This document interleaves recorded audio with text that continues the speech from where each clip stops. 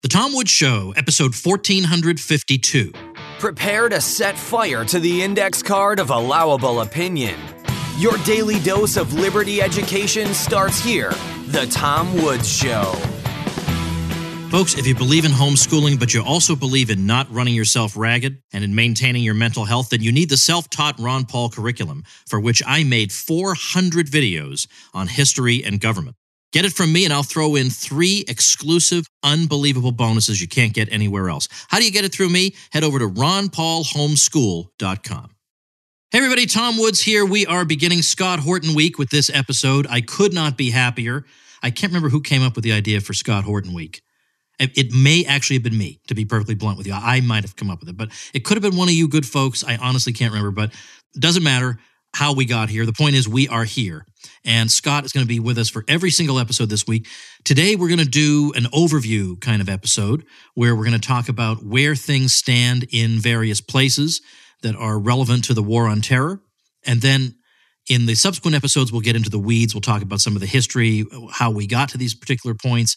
But today, we're going to focus primarily on where things stand in about, let's say, a half dozen places around the world. What is the current situation as of late July 2019 as we are recording this? Now, a great many of you already know Scott Horton, but if you don't, you are in for a real treat. Scott is one of the great gems of the libertarian world. He has an encyclopedic knowledge of foreign policy. He's the host of The Scott Horton Show, where he has done over 5,000 interviews. He also hosts anti-war radio on KPFK 90.7 in Los Angeles. He is, I'll have to ask him, but I think he's editorial director of antiwar.com. He's managing director of the Libertarian Institute at libertarianinstitute.org. Check him out at scotthorton.org if that's not too many links for you. And I'm delighted to welcome Scott back. Scott, thanks for being here. Hey, Tom, thanks for having me. This is the inaugural episode of Scott Horton Week. Couldn't be happier. And so on this initial episode, Scott, what is on deck? And to kind of wind up the news tonight, we'll take a look at the news hostility scoreboard. There you go. Everybody's old friend, George Carlin, had the news hostility scoreboard. I thought we could just start with kind of an overview of where we are on all the different terror wars today, Tom. Right. So in subsequent episodes, we're going to get into the weeds and go back in time and see how we got to where we are, from a more long-term perspective. Right now, it's just more of an update of what's the current situation in these different places. I bet if you were to ask people what's going on in countries X, Y, and Z right this moment, most people would have absolutely no idea. Like what's going on in Libya right now, I bet most people have no idea. So we're going to try to go through maybe half a dozen of these, but we're going to go through them in a style that is very un-Scott Horton-like, because I know Scott knows so much about these things. We are going to go into greater detail as the week goes on, but this is our overview episode of where things are at the current moment. So in the interests of chronology, we may as well begin where the war on terror began, namely Afghanistan. What is the present situation there? Is there anything favorable that could come out of it? Yeah, you know what? I'm happy to start there because that's the one with the best news, Tom. The reality is, almost unbelievably to me, is that the president has clearly given a mandate to Zalmay Khalilzad, very important neoconservative, very close to Paul Wolfowitz and all those guys going back for a long time. He has given him the mandate to see this through. And they have been in the midst of serious talks with the Taliban in Qatar for about a year and a half now, I guess. And the whole thing would have fallen apart a long time ago if Trump had not told him. And he's not working for the Secretary of State either. He's working directly for the president. And they have whittled the conditions down. It seems like there's already an agreement. They're just sort of kicking the can around a little bit, but they seem to already have the agreement that the deal is America's going to have to pull out all military forces. And in exchange, the Taliban will promise to keep any international terrorist groups like Al-Qaeda or ISIS out. And, in my book, Tom, I said, don't even bother negotiating because I just couldn't imagine the Americans being willing to shake hands with the Taliban on such limited terms, essentially admitting defeat. And so I said, just go and save face that way. Just hope everybody ignores it, that kind of thing. But maybe I was too cynical. It looks like Donald Trump really wants this to happen. The Taliban have, their condition all along has been remove troops and then we'll talk to you. This time they accepted we'll talk to you on the condition that you promise we're really going to seriously negotiate about the removal of troops. And so they have backed down that far, but clearly no further. And I'm really hopeful that this war, that clearly cannot be won, may soon be over. Of course, the problem is that the government in the north, or essentially the north of the country, is bound to fall. And I don't know if the Taliban will try to take over the entire north of the country without American, Saudi, and Pakistani support, like in the Bill Clinton years. That may be biting off more than they can chew. And they may be, I think all sides may be so tired of war now that maybe they will really quit fighting if America leaves. Maybe they won't. But it's clear that there's a massive correction coming for those whose power has been artificially built up by American paper dollars and troops in Kabul there, Tom.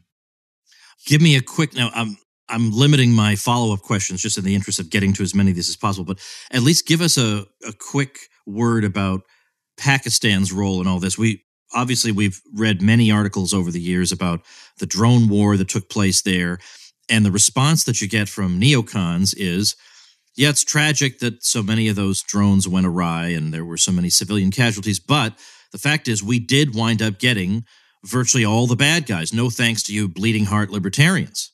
Well, I think, we'd have to concede some truth to that on the facts that some of the last friends of bin Laden were killed in drone strikes by the CIA in the early Obama years. And I don't know the total number of them. It may be in the tens or possibly even more than 100. I very much doubt more than that. Otherwise, we're talking any Arab in northwestern Pakistan or something, and that's not the same thing as a real member of Al-Qaeda. But at the cost that the Hawks ignore. And, some estimates are that as many as 80,000 people died, not in the drone strikes, which did kill thousands of innocent people, but because the cost of waging the CIA drone war inside Pakistan was a bribe to the Pakistani government that we would back their war against the Pakistani Taliban, a war that killed tens of thousands of people, including, of course, many, many innocents. And remember, I mentioned that part of the deal with the Taliban is that they have to keep Al-Qaeda and ISIS out. Well, who's Afghanistan ISIS?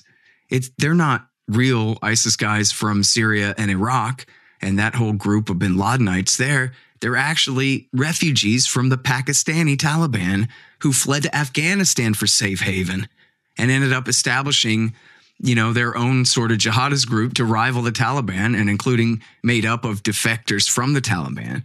Now, I think ultimately the Taliban can handle them without interference from the Americans, probably better without interference from the Americans. But that whole problem and that whole new excuse to stay forever. That didn't you hear? ISIS is there now. We can't leave now.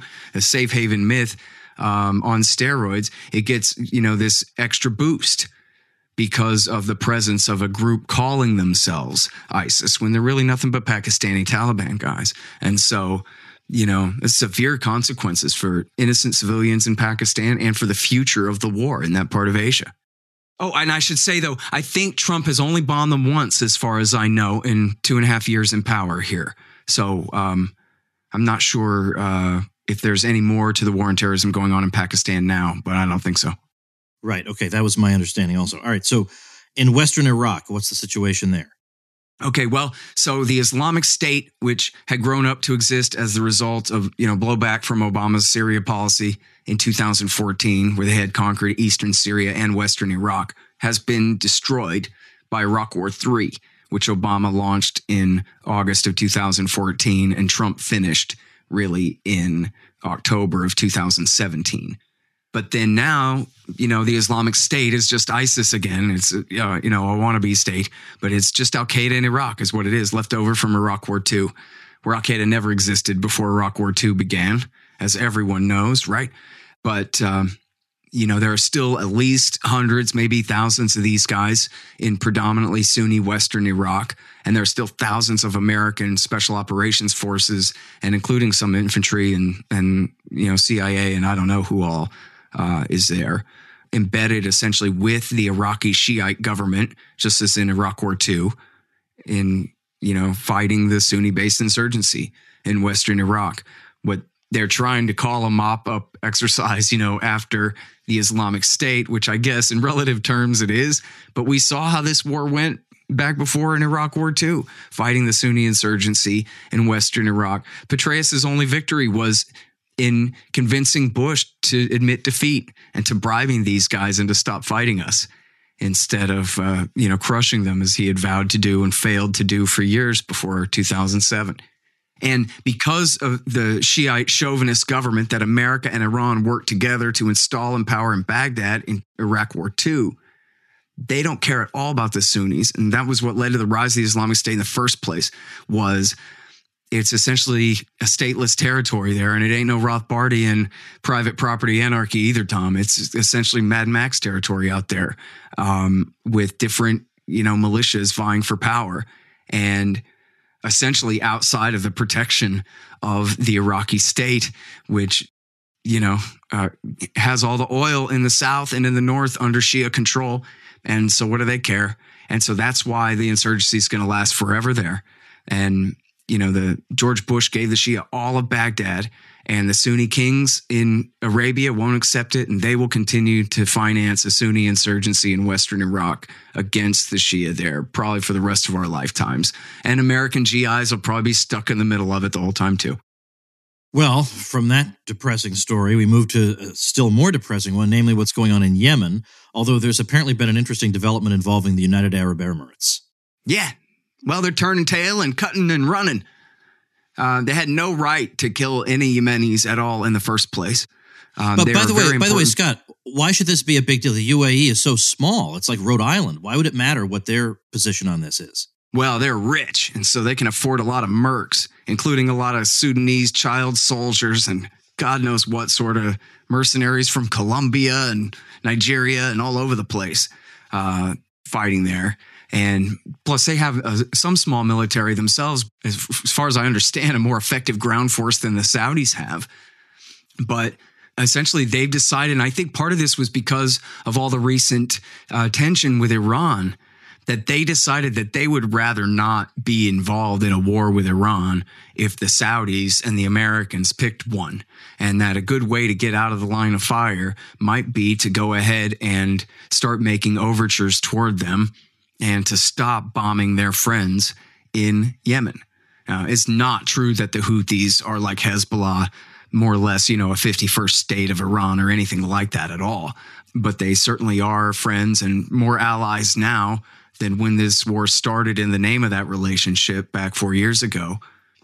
And so this is essentially like a peace offering from the UAE to Iran. And we hope that it will be absolutely crippling to the Saudi / the USA / Saudi war effort against the Houthis there, because the Saudis' force on the ground is much more limited. And so the UAE does say that they're going to continue to support these and those militias, but I think without their actual ground force there to run it all, they're essentially left with a bunch of Al-Qaeda kooks running around. And so they can run around and shoot rifles, but they can't really take territory. They're probably no match for the Houthis if the Americans would get out of the Houthis' way. But civilian casualties, I urge everyone to read Daniel Larison at the American Conservative magazine. He has been so good on Yemen for the last 5 years now. And he pointed out this UN study where the civilian casualties now, or maybe it's the overall casualties, are at 233,000. I'm sure they're much higher than that. But according to these counts, and ACLED data as well, say, between 85 and 100,000 have been killed in outright violence in the war.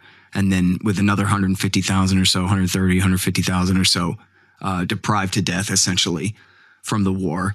And I'd be surprised if the numbers are that low, Tom. If we have peace today and someone did a brand new count of the civilian casualties there, I think we'd find that the excess death rate, when you extrapolate all that out, it'll be many hundreds of thousands more have died of deprivation in this war. It's one of the poorest countries in the Middle East, and we've had them under full blockade this whole time, and deliberately have been targeting and when I say we, I mean the U.S. government in alliance with the Saudis and the UAE and et cetera, have been explicitly and deliberately targeting basic food supplies, the waterworks, the electricity, the sewage, doing everything they can, the marketplaces, the irrigation, the flocks in the field, and whatever they can to disrupt life, at the basic necessity level for the civilian population there. It's a genocide. There's nothing else to call it. Let's do it this way. If Iran was deliberately starving a civilian population of, say, Yemen to death, don't you think the Americans would call it a genocide? A deliberately inflicted famine? Of course. All right.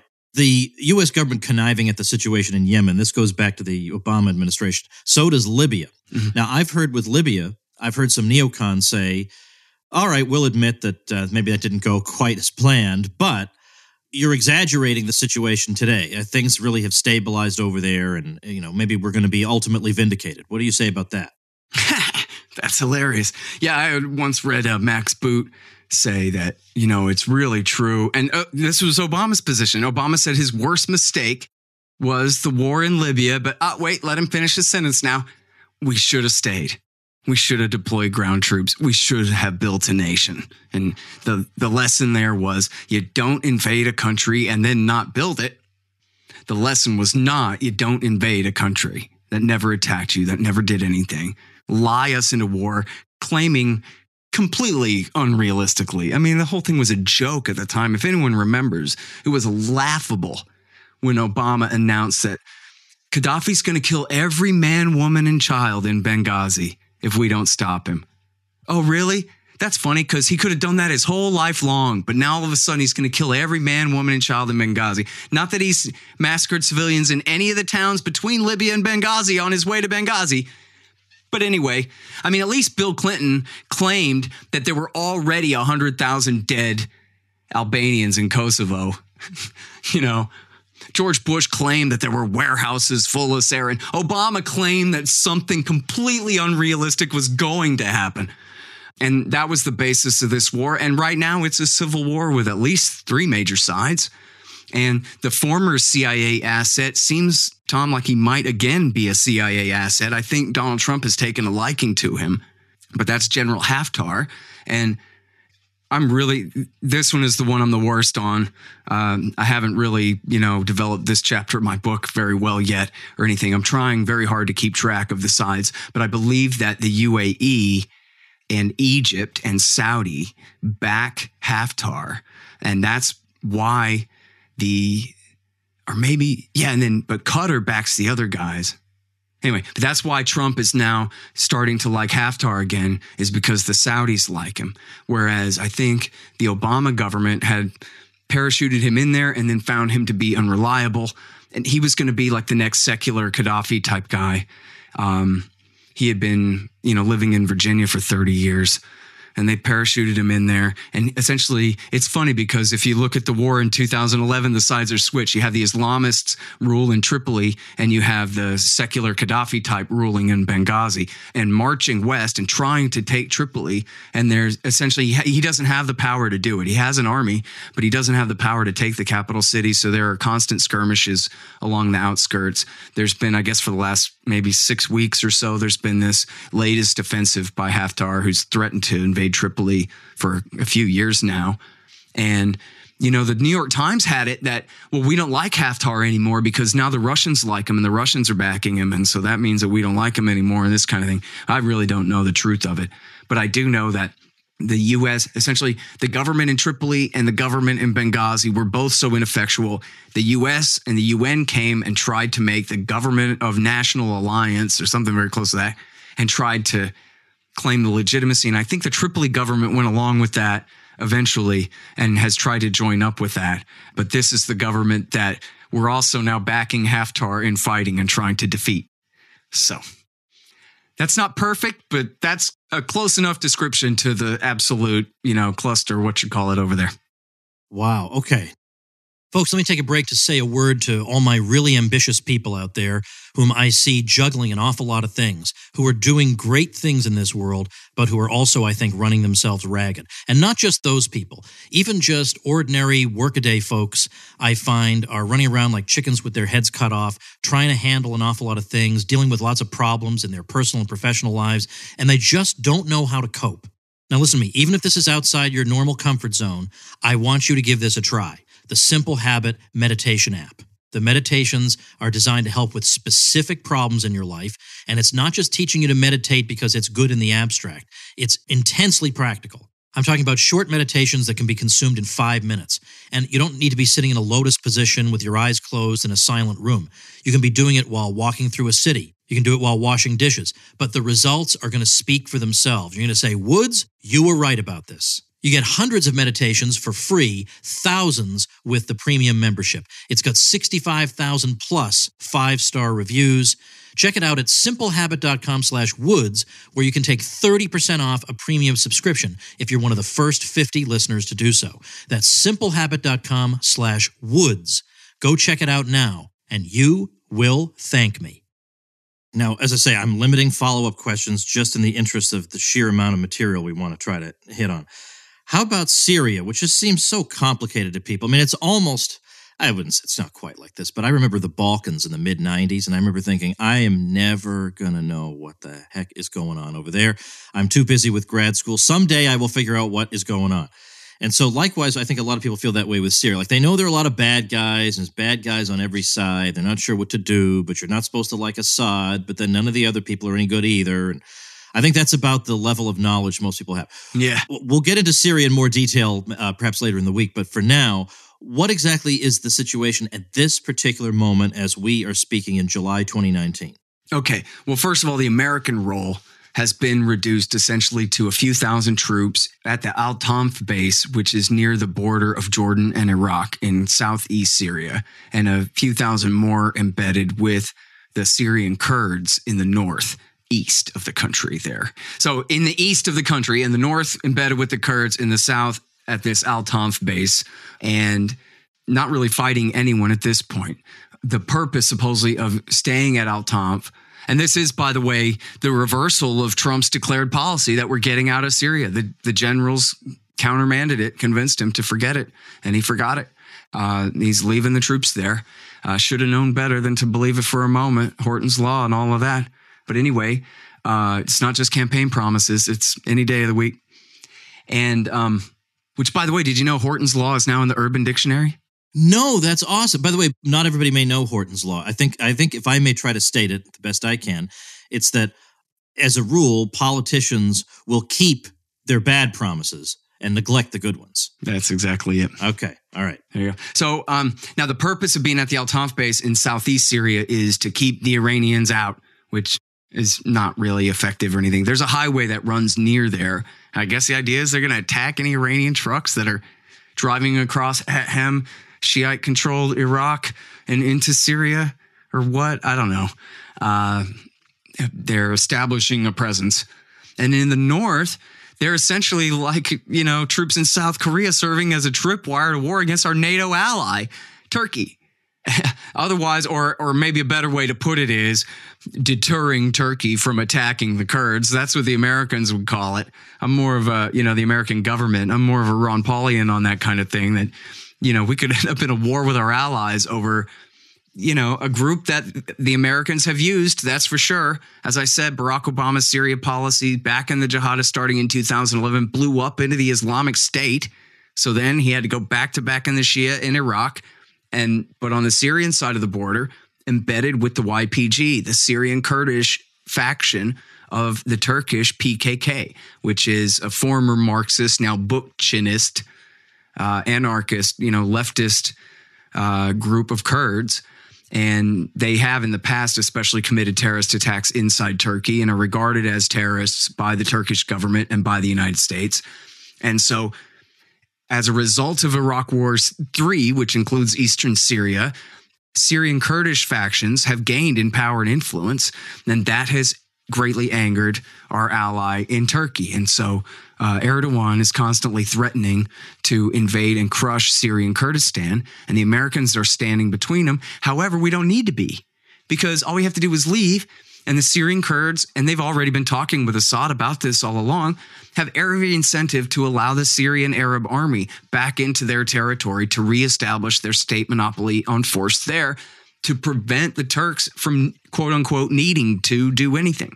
Then you would have the Syrian Arab army, the state army of the government in Damascus, would fill in that gap and would guarantee security of Turkey from the YPG, which is hardly necessary, in real life, but in terms of the perceptions from the Turks, it's very important. But so that's already a done deal. The Kurds, in the whole Syrian war, they never fought against Assad. They took advantage of their autonomy while they had it, but they never, made an enemy out of him. And they've been ready to work those things out all along. Now, the most important part of what's still going on in Syria, even though Assad has won the war in all of the rest of the country, is that in the Idlib province, you still have another caliphate, really another little Islamic state, a bin Ladenite state, made up of Barack Obama's mythical moderates. Barack Obama and John Brennan's moderates, otherwise known as Al-Qaeda in Syria, or Hayat Tahrir al-Sham, formerly known as Jabhat al-Nusra, formerly known as Al-Qaeda in Iraq, in Syria. That's who they are. The bad guys, the worst part of the Sunni-based insurgency from Iraq War II, hole out in northwestern Syria there, and protected by the Turks still. From being finished off by the Syrian Arab army, which started an assault against them a few weeks ago. And then one Turkish-backed force in Idlib fought them off. And America's essentially out of that contest at this point. Trump called off CIA support for these Al-Qaeda terrorists back in 2017, this time 2017, 2 years ago. And so Putin is really the one who's got a friendship with Erdogan and with Assad. And I guess it's up to him to decide how long this Islamist state, continues to exist there, or what's to happen to these fighters. Can any of them be repatriated or somehow just, made to surrender and be arrested and prosecuted through civil systems, or what? I don't know. I'll tell you what, though, I read a report last week said that, where the Al-Qaeda guys in Syria are going, the ones, hemmed in Idlib with nowhere to go, and they're afraid that they're going to get bombed, they're going to Libya. Giant, stateless, terrorist wonderland. The next one, their safe haven when they're on the run from Syria. And so I don't know if that's really true or not, or just justifying more contests in Libya. Oh, I should have mentioned that there was just a report recently that we've been waging a drone war the entire Trump years long, 2.5 years of a very top secret drone war in Libya against really Obama's Al-Qaeda fighters, the guys that Obama and Hillary Clinton sided with to overthrow Gaddafi back in 2011. Trump's been hunting them down and, of course, killing innocent civilians along with that, too. So those two, remember, Syria was Hillary Clinton's bank shot. That's what the New York Times said. She goes, this will be our bank shot. We'll take the jihadists and the weapons from Libya and send them on to Syria. That was in 2011. That's how we got the mess we are talking about now. Oh, good grief. All right, which one do you think we should talk next? Okay, well, let's talk about Iran, I guess. Everyone should just type in Nick Turse, Turse, and Africa, and read all about SOCOM, the Special Operations Command, and they're, embedding throughout Africa and fighting, drone wars and special operations wars from Mali, which is a direct result of the Libya war, and into Nigeria, Chad, Sierra Leone. It's all there, man, going on all the time. But the big thing we should end with, I guess, is Iran. So the big deal about Iran is this. We can't attack Iran. It's just too big. It's 4 times the size of Iraq with 3 times the population. And it's got, severe mountain ranges and all of these things. And the Army and the Marine Corps don't want to invade it. They are not even considering invading it. And I think probably the ground troop types have a lot of cynical views of Air Force promises and Navy promises that they can take care of it. I mean, cruise missiles, I guess, are good for taking out some anti-aircraft, but if you really want air dominance, you need special operators on the ground with laser designators for these laser-guided bombs, and that is just biting off so much more than I think Special Operations Command or the Army or Marine Corps want to chew. And it's just off the table. And so this is kind of, I think, sort of the frame. This should really be sort of the prologue to my new book is, essentially it's all about Iran. American policy can always be understood through the lens of their frustration that they lost control of Persia in 79 and they can't get it back. And they can't attack it. They can't invade it. They can't really figure out a way to regime change it like 53 again. And they don't know what to do. And everything that they try to do to hurt Iran only empowers them. See Iraq War II or Obama's war in Syria and then the resulting Iraq War III, both of which were fought by America for Iranian interests. Or look at how the war against the Houthis has actually essentially just given Iran credit for all the Houthis' victories that they had nothing to do with. And this kind of thing. And so the Americans are throwing a temper tantrum that they're the USA global superpower number one and with the yellow ribbon and all these things, but they cannot have their way in Persia. And so they make up all these pretended threats about Iran is the greatest state sponsor of terror. Notice they never explain what they're talking about because, as Douglas McGregor explains on the Tucker Carlson show 3 times a week, Iran kills ISIS, Tucker. Iran kills Al-Qaeda, okay? If you want to talk about terrorists that matter to us, Iran is the enemies of the same ones that we're enemies of. Greatest state sponsor of terrorism, without any detail, sure. And of course, the hoax of the threat of their nuclear program, which, as we've discussed before, the worst thing you can say about it and be honest is that they developed a latent nuclear capability in order to try to just get the Americans to lift the sanctions against them so they can have a regular economy and be a normal country in a normal time. It's the only leverage they got is build up a nuclear program so that they can negotiate it away. It worked for Gaddafi. He didn't even build one up. He just had a couple of warehouses full of old junk from Pakistan from A.Q. Khan's garage sale and traded it to Bush for a victory in the public relations machine. And that's all the Iranians are trying to ever do. They're not making nuclear bombs. And if you listen to Donald Trump explain the problem with the Iran nuclear deal, sometimes he actually does get into specifics now, and he has no idea what he's talking about. And I have to give him credit that he does understand very well the lies that John Bolton has told him, and he repeats them very well. But he's just completely wrong about the terms of the deal and why it's so bad in order to justify his position. And it's essentially really dangerous because by pulling out of the Iran deal and heightening up all these tensions in order to, quote unquote, get a better deal through maximum pressure, he hasn't really done a good job at all of leaving the Ayatollah a way out. How's he supposed to get a better deal without the Ayatollah just blowing his brains out or, hollering unconditional surrender? I'll meet you on the USS Missouri to sign your papers without a war having been fought. Pompeo gave a speech at Heritage where he laid down 15 demands that they must follow through on for us to even talk to them again. Pat Buchanan said, this sounds like the kind of thing a Roman proconsul would be reading to a defeated tribe in Gaul. And said, we haven't defeated them. This is crazy to make these kind of demands. I think Trump probably believes it is maximum pressure to get a, quote, better deal. But the hawks, I think Pompeo and Bolton, although I'm told they don't get along, maybe Pompeo's more on Trump's side. I don't know. Seems to me like Pompeo and Bolton both are trying to sabotage any attempt at talks. As Pompeo warned explicitly the other day, talks lead to deals. Look what happened last time we had talks with them. We got the Iran deal. So we don't want that. Well, what's the opposite of that? Maximum pressure with no out for Iran. Full sanctions, full blockade, virtual, Treasury Department blockade against anyone in the world who dares to try to trade with them. No waivers for Korea, Japan, or any of our allies to buy their oil or anything like this. Strangling their economy the way they did Iraq's in the 1990s. And so this is the kind of thing where if they want a war, they could cause one, but don't let anybody, if it does break out, don't let anybody blame Iranian aggression for it. America's picking this fight with them, and for no reason at all. They haven't done anything to us.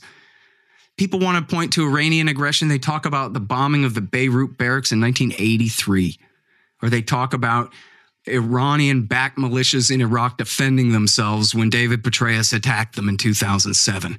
Doesn't impress me. Wasn't a good enough casus belli to bomb them for Ronald Reagan or for George W. Bush, but it's supposed to be a good enough excuse now? No way. Wow. All right. The thing is, I remember I guess it was late 2007. It must have been when that report came out from I guess it was the intelligence committee. It's been so long saying, You're right. We don't believe Iran is pursuing a. Do you remember the details of that just so I can tell my story? Yes, absolutely. It's the National Intelligence Council's National Intelligence Estimate of November 2007 that said that Iran had suspended even their research into nuclear weapons in 2003 after America got rid of Saddam for them.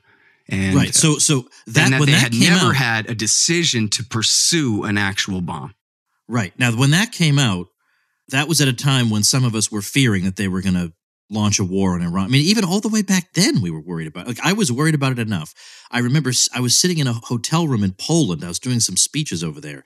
And the only thing I could do was watch the one English language channel.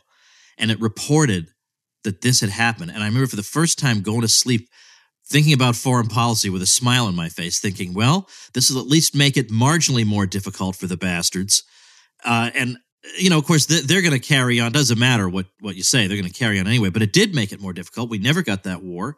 But it just goes to show how long this has been hanging over our heads. I mean, if this Rand Paul thing, where it's been proposed, we read in Politico, that he could be some kind of, I don't know, emissary to Iran or something.